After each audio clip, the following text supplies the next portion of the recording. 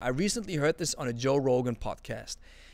This no pain, no gain, this one more rep, this going to failure, this going balls to the walls mentality can be a problem.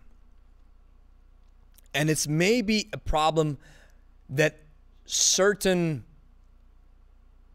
sports or certain athletes or certain philosophies and methodologies have accumulated or have really contributed to.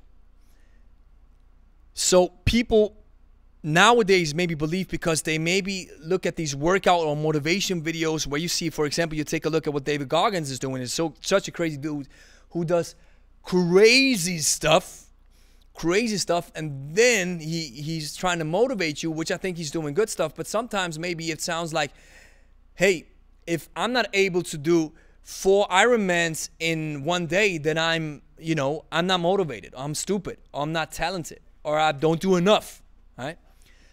So this doesn't take away from the fact that some people need that kind of motivation. What it maybe sometimes perpetuates is this feeling of, if I don't go hard and if I don't kill myself, if I don't feel that my body is yelling at me the next day, or I get rhabdo.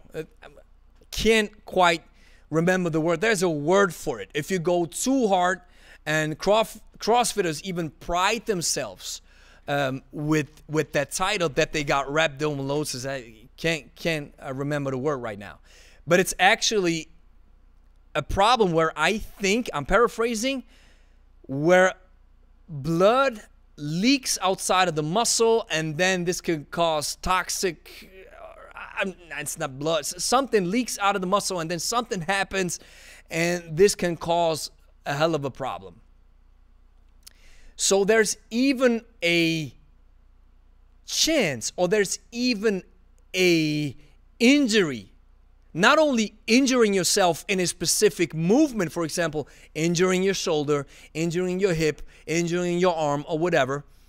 You could even injure your muscles or damage your muscles to a degree where they won't function properly, and then you will have to maybe go to the hospital or just really regenerate because you didn't give your body enough time to recuperate. And that's that thinking.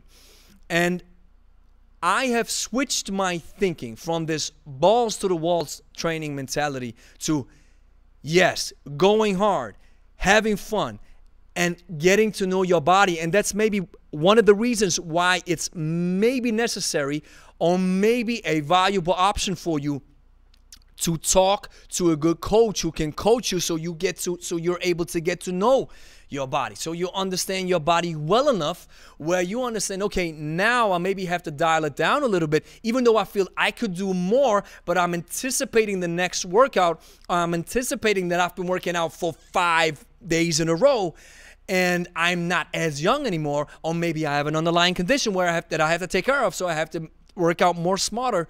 So all these factors come into play, and that maybe tells you, okay, now I have to dial it down a little bit. And don't get it confused. Using the minimum effective dose doesn't mean that it won't challenge you, or that it won't push you. It will push you. The kettlebell, especially kettlebell training, can be really challenging and really tough if it's the first time you're doing it. But don't let that confuse you.